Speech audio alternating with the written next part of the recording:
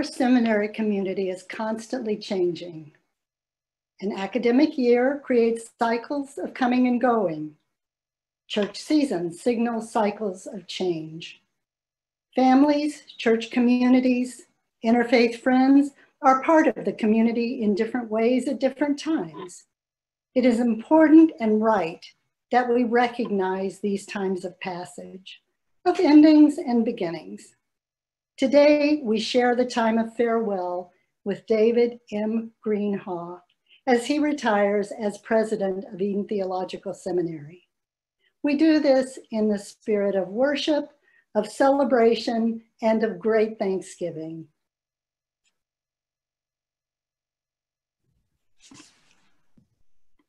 Let us come to worship.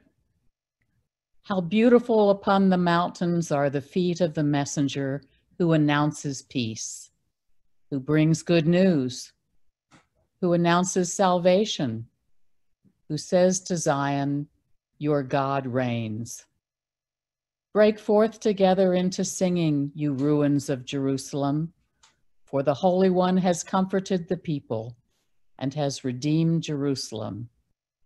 With thanksgiving for the messenger and the message, let us worship God together. Let us pray. Beloved keeper of the oikos, the household that is earth our home, we give thanks for all the ways we have been given to tend and care for the earth and its people. We long to be good and faithful stewards of the days we each have been given. Where we have been faithful in a little, we long to be faithful in much. Speak to us in this time together. Draw us into the larger work of your compassion, the broader purpose that gives meaning to our being. Show us what it means to continue living ever more deeply in ways that will whisper, well done, at the eve of the day. We ask these things with confidence because of Jesus, whom we seek to follow. Amen.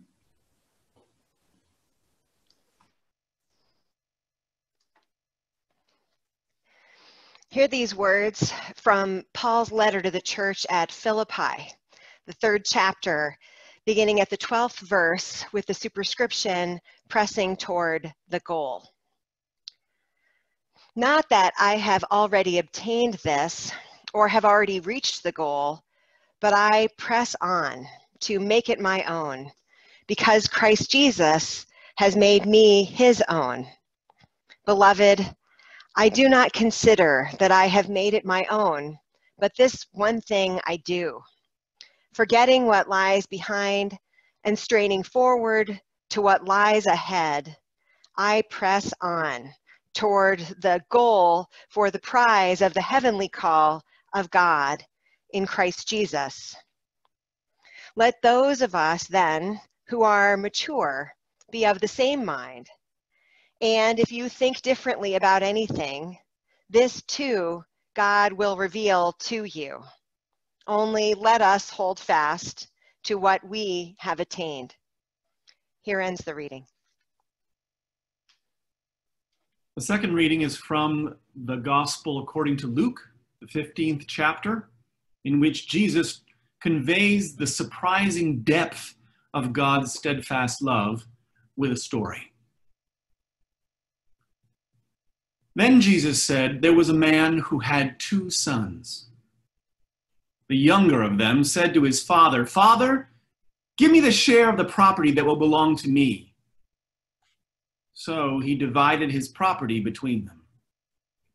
A few days later, the younger son gathered all he had and traveled to a distant country where he squandered his property in dissolute living.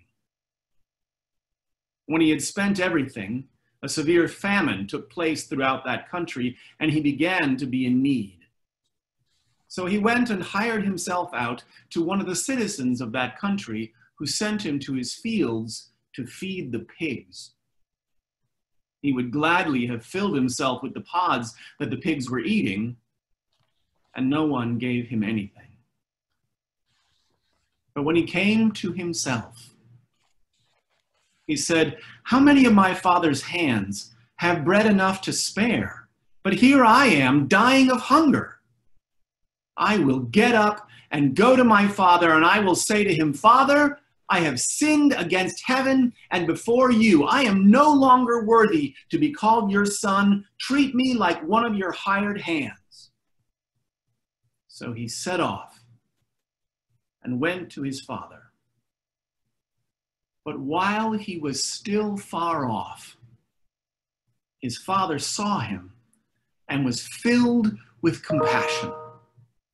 He ran and put his arms around him and kissed him. The son said to him, 'Father, I have sinned against heaven, and before you I am no longer worthy to be called your son.' But the father said to his slaves, 'Quickly, bring a robe, the best one, and put it on him. Put a ring on his finger and sandals on his feet. And get the fatted calf and kill it, and let us eat and celebrate. For this son of mine was dead and is alive again. He was lost and is found.' And they began to celebrate. Now, the elder son was in the field, and when he came and approached the house, he heard music and dancing. He called one of the slaves and asked what was going on. He replied, 'Your brother has come, and your father has killed the fatted calf because he has got him back safe and sound.' Then he became angry and refused to go in.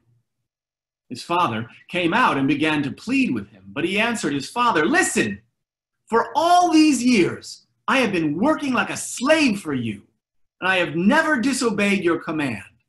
Yet you have never even given me a young goat so that I might celebrate with my friends.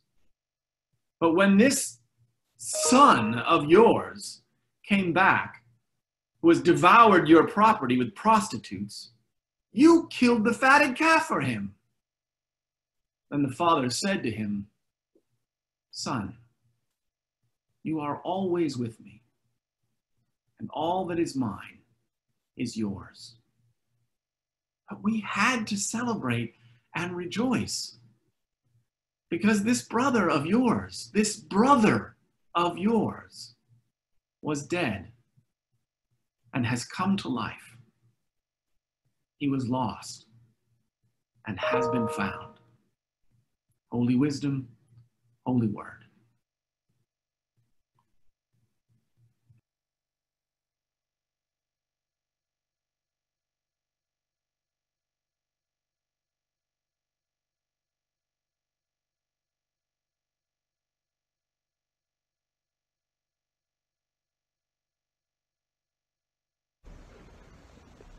Hi, my name's Andrew Greenhaw, and I'm David Greenhaw's youngest son. We moved to Eden the summer before I began 8th grade. I'd been aware that my dad had been applying for the job for some time, that our being there in the president's residence was the culmination of some effort on his part, but I didn't have a clue really as to how much. I remember standing on the deck shortly after we arrived, looking out at the field with the one newly planted sapling in it, and him telling me that he'd first come to Eden when he was my age. He came with his confirmation class from Colonial Congregational Church in Prairie Village, Kansas, to visit the seminary. And that was when he first thought about coming there. After college, he did. He earned his MDiv at Eden, and then he returned as director of admissions as he was finishing his dissertation. And then he came back once more. more as president that summer before I started 8th grade. Well, that was almost 23 years ago now, and if you stand on the deck and look out at that field today, the little sapling now blocks your view because it's a darn near 100-foot tall tree today. David Greenhaw has been a part of Eden Theological Seminary for a long time. Years later, as I was considering seminary myself and talking over schools that I might attend, my dad made a comment about some seminary not being particularly concerned about the church, that it wasn't like Eden, which was attached to the church. I didn't really know what he meant at the time. After becoming a pastor myself, I have a better idea now. My dad has been the president of Eden for 2 decades now, but to him, it's never really been about him being the president, nor just about the seminary itself. Because Eden Theological Seminary doesn't exist just to serve itself, or to serve the academy or its faculty or even its students. Eden Theological Seminary exists to serve the Church of Jesus Christ. And my dad has tried his whole life to be of service to the Church of Jesus Christ. He's dedicated his time, his talents, his energy, his life to Eden Seminary because that was how he could best serve the church. I'm remarkably proud of so many things that he did during his time here. The racial diversity on campus and the international programs among them. But mostly I'm proud that he tried his best in everything he did to be of service to the church. Thank you for your faithful service, Dad. We will try our best to follow your example and to help Eden to continue its tradition of service to the church.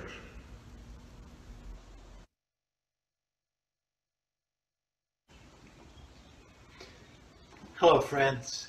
My name is John Dorhauer, and I currently serve as the General Minister and President of the United Church of Christ.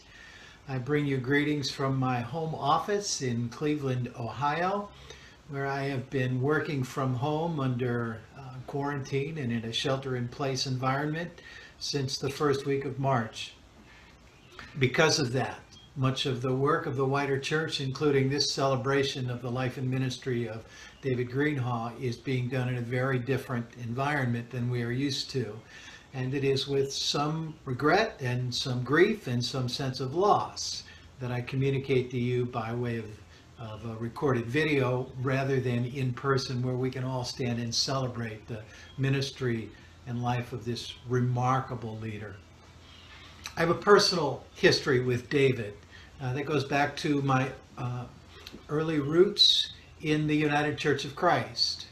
Now, my roots don't extend all the way back into my childhood. I was born and raised Roman Catholic in the city of St. Louis, spent 8 years in a Catholic seminary before I made a decision to pursue my pathway in faith on a completely different journey. I actually had been spending a couple of years working with a painting contractor after I joined a Lutheran church and married my wife, who was raised Lutheran, when I felt a call back to the ministry. This was in the spring of 1985, and looking for a place where I might locate my ministry on this new faith journey, I walked onto the campus of Eden Seminary.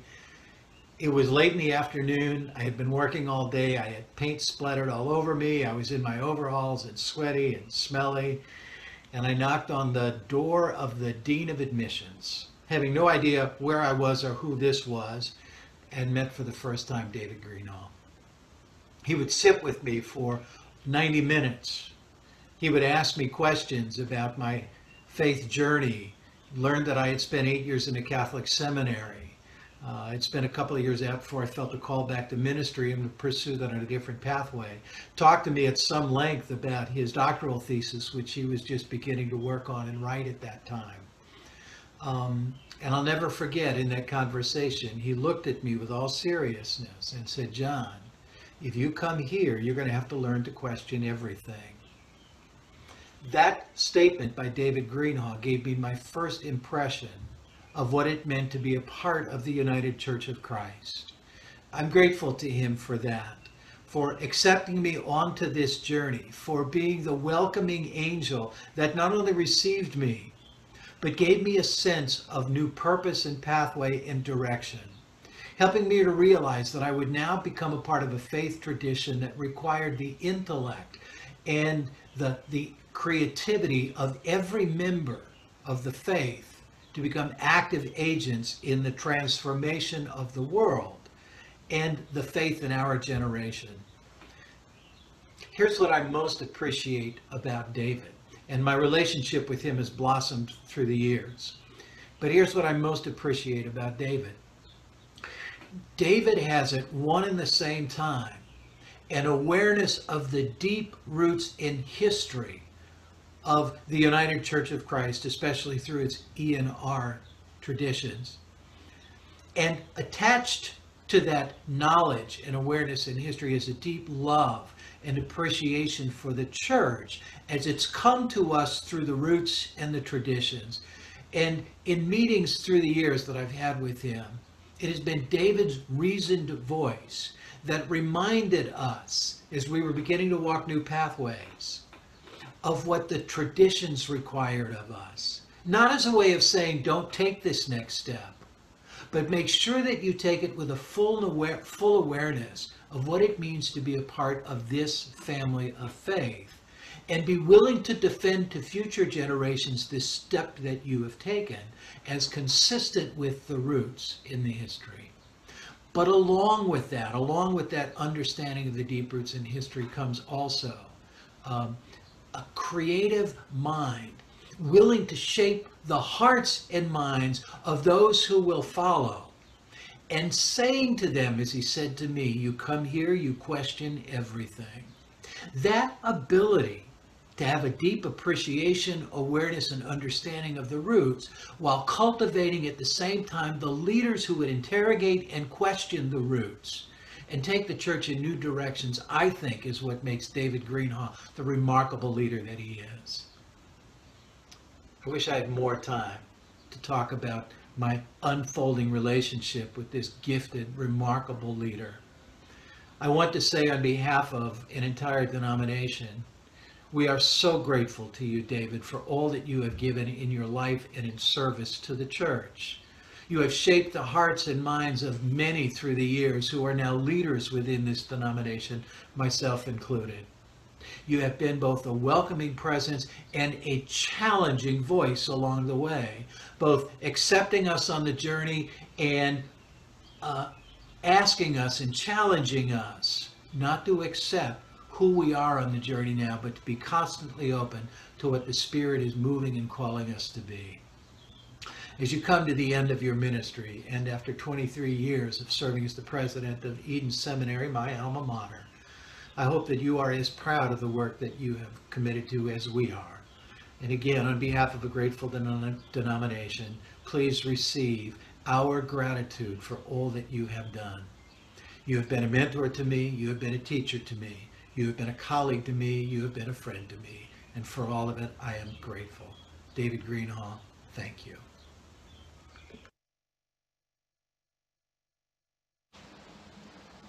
Hi, my name is the Reverend Dr. Carla Cooper, and I'm a 2004 graduate of Eden Theological Seminary, and I currently serve on its Board of Trustees. Proverbs 22:1 suggests a good name is to be chosen over great riches. Being held in high esteem is better than silver or gold. There's something about a name. As a matter of fact, there's a Hebrew word which means beloved or uncle, and it is pronounced dut, which is where the name David has its etymology. Not surprising that our President Emeritus, Dr. David Greenhaw, is beloved by so many and has left a legacy and at Eden Theological Seminary, similar to the Old Testament personality of David, whose reputation in salvation history is that of being a man after God's own heart. Dr. David Greenhaw's reputation will forever be etched in Eden's history. And although faced with the Goliaths of relevancy that confronts theological education, President David Greenhaw, using both sanctified imagination and scholarly integrity, kept Eden Seminary on the progressive cutting edge, while at the same time encouraging a worldview that challenged faculty, staff, and students to go therefore into all the world to learn in cultural contexts that would stretch and remind us of our call to be global witnesses through God's amazing grace, connected as kindred souls, whether in Kenya or India or Cuba or Ghana or Ferguson. So as a student, I was blessed to sit at the feet of one of the great prophetic preachers. As a board member, I bear witness to his integrity and his vision. And as a citizen of the world, I have watched Dr. David Greenhaw live the God so loved the world that he embraced all. Thank you, Dr. David Greenhaw, for being the gift that keeps on giving. Beloved David Greenhaw, well done, good and faithful servant leader. May God bless you in this next phase of your journey of faith, as you have been a blessing to so many.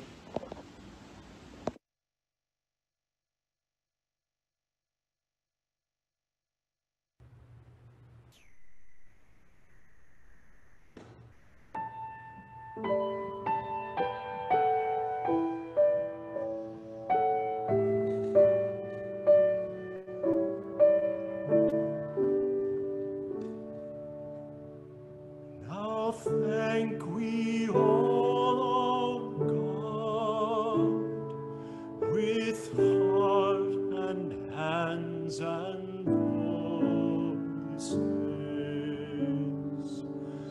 who wondrous things has done, in whom this world rejoices.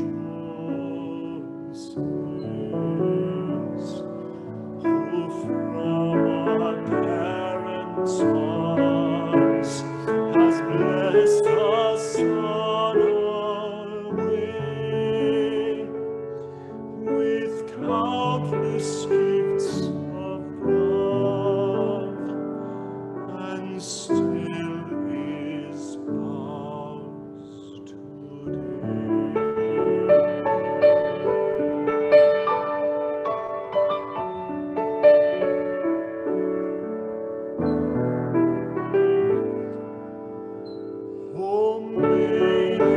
bounteous God, for all our life be near us, with ever joyful hearts and blessed peace to cheer us, and keep us still in grace, and guide us when perplexed, and free us from all ills in this world and race.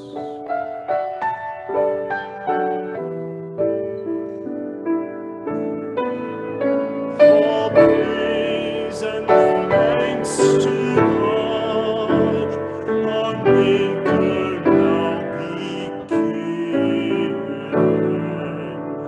to Christ and Spirit too, our help in highest heaven,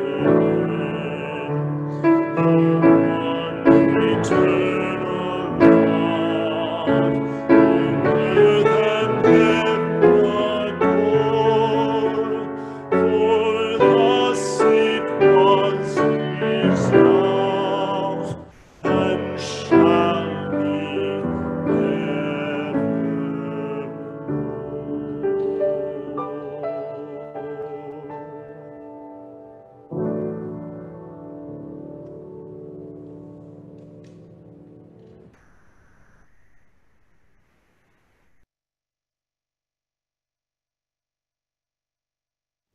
Hello, my name is Sue Steepleton. I'm the immediate past chair of the Board of Trustees of Eden Theological Seminary. Eden, throughout its history, has had exemplary, extraordinary leadership. And we are gathered virtually today to celebrate David Greenhaw, the most recent occupant of this exemplary leadership, as he and his wife Lee, who has also served Eden Seminary beautifully, as they move into a well-earned retirement. During his 23-year tenure, Dr. Greenhaw has been a distinguished scholar, a challenging and nurturing teacher, an inspiring and motivating preacher all around the world. He has been one of the most significant voices in the country for progressive Christianity. And throughout it all, and most importantly today, he has been the administrator, the manager, the leader, the custodian of this critically important seminary. It has been the custom at Eden, when we are saying goodbye to a president, to commemorate the service with the commissioning of a portrait. The current trustees are pleased and honored to continue that tradition. We commissioned artist Edward Martinez to develop a likeness of David that would honor his service, and we believe he has done that. We are proud to unveil this portrait at this time. Lee, would you help me? Let me go back here. Yeah, good. Wow.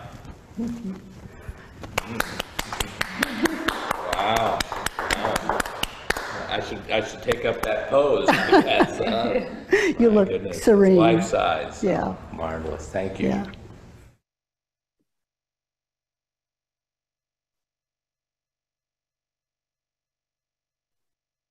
It's wonderful. Thank you. David, your influence as a leader has been felt well beyond the confines of Eden Seminary. And there are others who wanted to note your role and recognize it as you move into retirement. There are 3 proclamations, which will be physically handed over to you when we can gather together in person. They're full of whereases and therefores, and I will not read all of them. They're long. But I will read a few of them and summarize some salient points from each one. First, whereas Dr. Greenhaw concludes his service, having been a noted preacher, scholar, and lecturer, who has presented widely in Asia, Africa, South America, and Europe, and whose influence has been profound, including outreach to and collaborations with those of all major faiths of the world.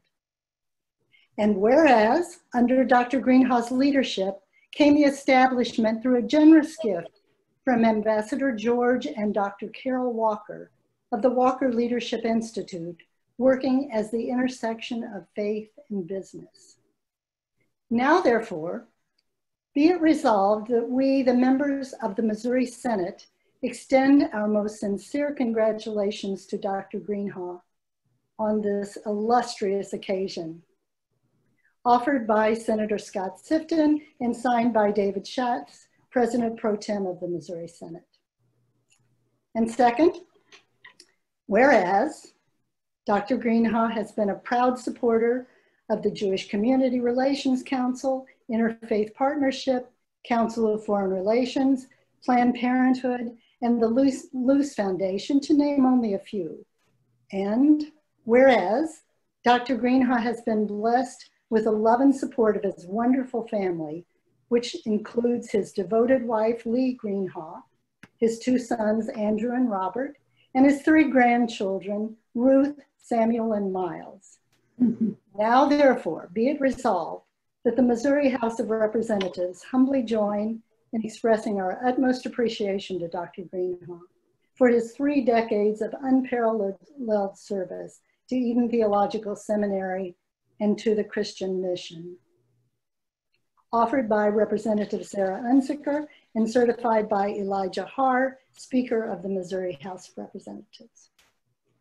And finally, whereas David Greenhaw has played an essential role in the city of Webster Groves since 1997 in his professional position as the president of Eden Seminary and in his contributions to furthering the quality of life in this city.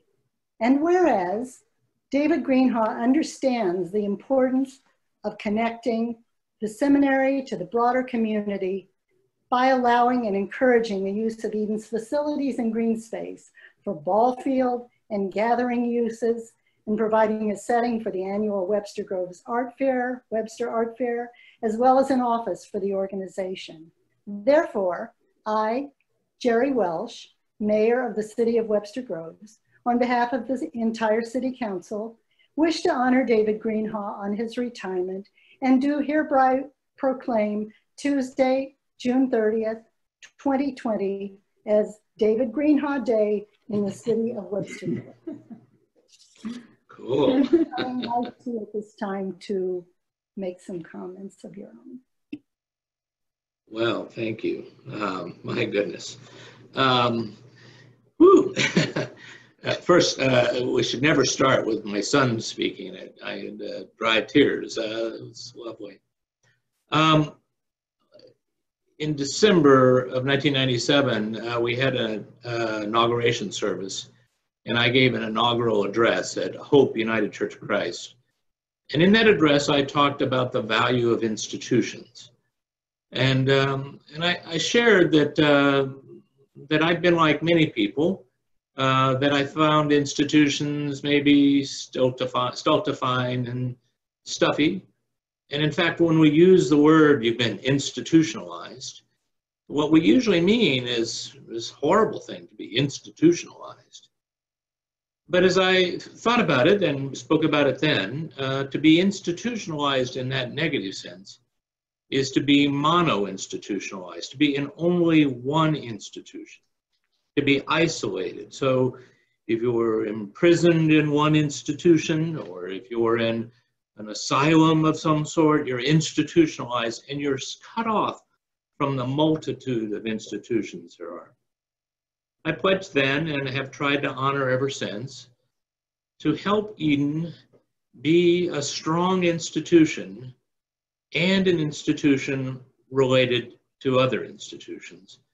To not be mono-institutionalized, but to be connected and related in so many ways that we already were connected, but to work at strengthening those ties with congregations, an extraordinary institution, with the families of so many people. One of the great honors I've had is to get to know many, many, many people, and to get to know them and their families, and to show up at places where they're hurting, where they're struggling, in hospital rooms and funerals.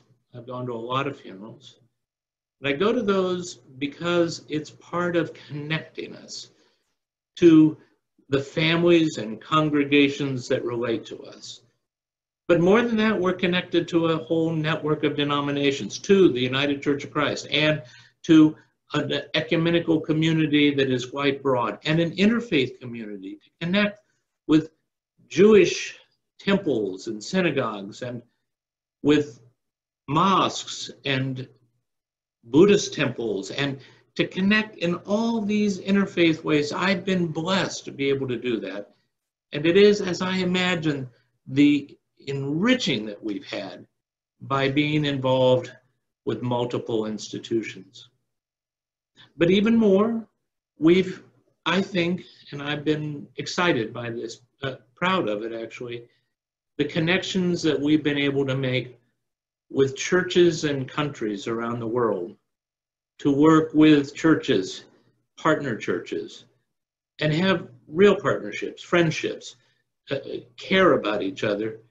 I'll never forget the day at 9/11 when we received greetings from churches literally around the world, friends reaching out to us to know how we were, whether we were all right. It was so clear that we were not mono-institutionalized. We were woven into a web of so many folks. And it is because of that, I think, because we're not alone, because we don't belong to ourselves, that this little institution, Eden Seminary, in the middle of a small Midwestern state, in a middle-sized city, in a suburb of a middle-sized city, Eden Seminary has had an influence extraordinarily disproportionate to its size. We've developed ways to connect and make a difference in the world, to have a voice that is able to reverberate. And it's been my extraordinary privilege to be in a position to help strengthen the ties that bind, these amazing ways to help us. Several of you have heard me say that I was at the city council a few years back, and the council was worried about the seminary's finances and whether we would still be here. They were very anxious, and they said, Dr. Greenhaw, we've heard that the seminary is having financial trouble. Is that true? And I looked at them and I said, absolutely, it's true.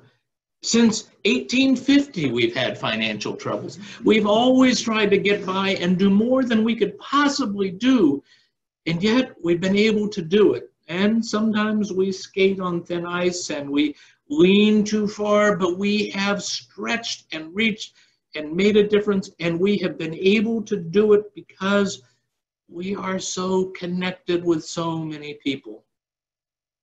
I can't begin to tell you how grateful I am for the cloud of witnesses, donors, like the donor who sent us $1.65 and said, I'd give you so much more if I had it, but this is the last in my checkbook.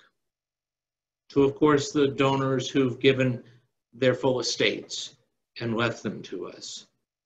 To people who have stretched and come forward, have leaned in at hard and important times. I'm grateful to all of those folks, and to the teachers who've been teaching so long. As I cleaned out the files, I ran across wonderful files of teachers who have taught at Eden Seminary, those who teach now and those in the past. I found a letter sent to Robert Fouth, who was a predecessor of mine, the president from 1962 to 1982. It was on the occasion of the funeral for Samuel D. Press. It was a letter written by Richard Niebuhr, H. Richard Niebuhr. And he wrote and he said, Dr. Press, second only to my father, is the most important theological influence in my life.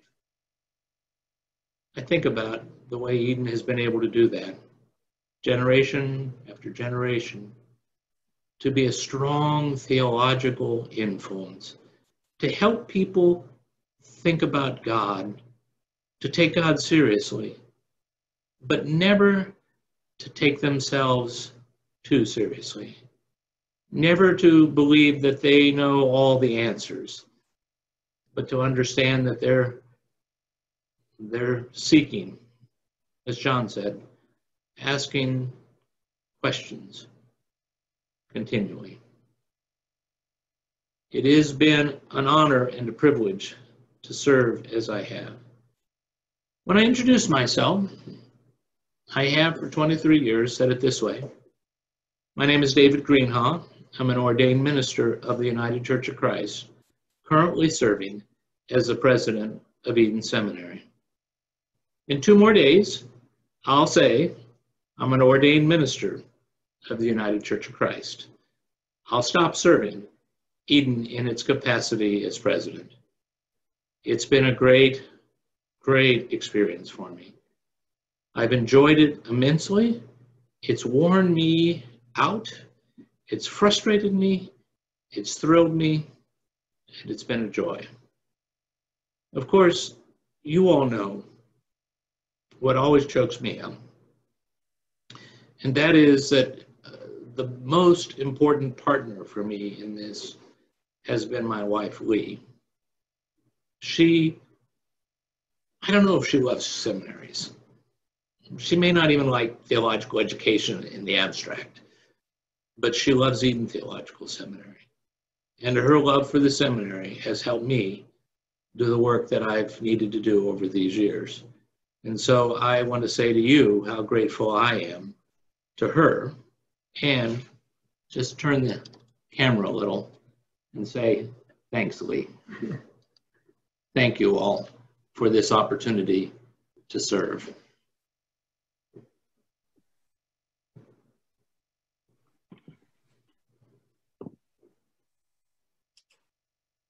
In July 1997, David M. Greenhaw began serving at Eden Theological Seminary as president. He previously has served at Lancaster Theological Seminary, Vanderbilt University Divinity School, and Eden Seminary.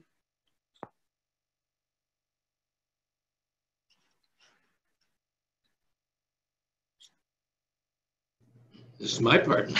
I thank Eden Theological Seminary, its Board of Trustees, faculty, staff, students, alumni, and a wider community for the love, kindness, and support shown me these last 23 years. I ask forgiveness for the mistakes I have made and am grateful for the ways my leadership has been accepted. As I leave, I carry with me all that I have learned here. We receive your thankfulness, offer forgiveness, and accept that you now leave to minister elsewhere. We express our gratitude for your time among us. We ask your forgiveness for our mistakes. Your influence on our faith and faithfulness will not leave us at your departure.